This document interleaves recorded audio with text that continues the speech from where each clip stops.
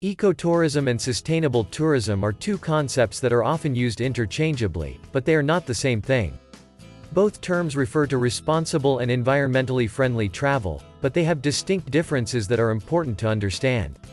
Ecotourism is a specific type of tourism that focuses on preserving and educating about the natural environment, while sustainable tourism is a broader concept that encompasses all aspects of sustainable development. In this video, we will explore the differences between ecotourism and sustainable tourism and the implications of these differences.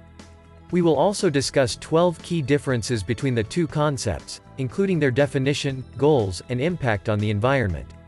1. Definition. Ecotourism is a specific type of tourism that focuses on preserving and educating about the natural environment, while sustainable tourism is a broader concept that encompasses all aspects of sustainable development. 2. Goals.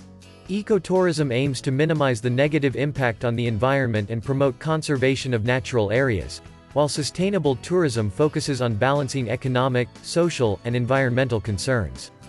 3. Environmental impact. Ecotourism focuses on minimizing the negative impact on the environment and promoting conservation of natural areas, while sustainable tourism takes a holistic approach to the environmental impact of tourism. 4. Location.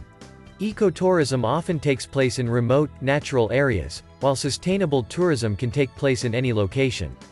5. Education. Ecotourism places a strong emphasis on educating travelers about the natural environment, while sustainable tourism may or may not include an educational component. 6. Community involvement. Ecotourism often involves the local community in conservation and management efforts, while sustainable tourism places a greater emphasis on social and economic concerns. 7. Tourist experience. Ecotourism often offers a more immersive experience with nature, while sustainable tourism can include a wider range of activities and accommodations. 8. Tourism development. Ecotourism often involves low-impact development, while sustainable tourism can include a range of development options. 9. Scale. Ecotourism is typically small-scale and low-impact, while sustainable tourism can be applied at any scale. 10. Standards. Ecotourism often has specific standards and certifications, while sustainable tourism may not have a standardized approach. 11. Regulation. Ecotourism may have more regulations in place to protect the natural environment, while sustainable tourism is often self-regulated. 12. Audience. Ecotourism often appeals to a niche market of environmentally conscious travelers, while sustainable tourism aims to appeal to a broader market. Conclusion.